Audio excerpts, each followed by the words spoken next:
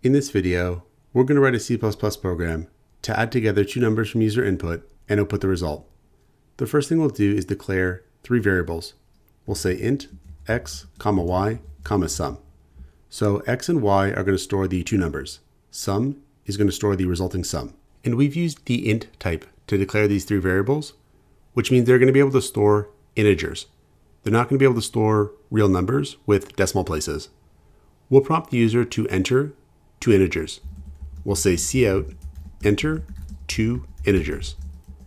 Next, we'll use cin to store the two numbers that are entered by the user into the variables x and y. So we'll say cin x and then y. Next, we'll sum together these two numbers. We'll say sum is equal to x plus y.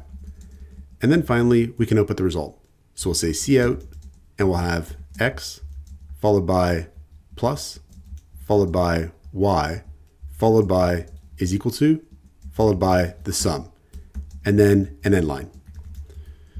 So if we save and compile and run our program, we'll be prompted to enter in two integers. And if we put in 4 and 5, we'll get back a sum of 9.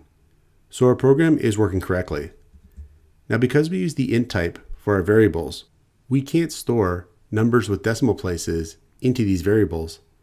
If we use the double type instead, we could. So we could change the type to double. And now we'll tell the user they can enter in numbers because they can enter in really any number with a decimal place now. We can save this, compile and run our program. And now I can enter in numbers like 2.75 and 5.75.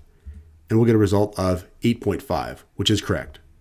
So if we want our program to work with numbers with decimal places, we can just use the double type instead. If you would like more information about how cout and cin are outputting text to the user and accepting user input, I've posted links to videos in the video description. So this is how we can add together two numbers from user input and output the result using C++. Check out portfoliocourses.com, where we'll help you build a portfolio that will impress employers.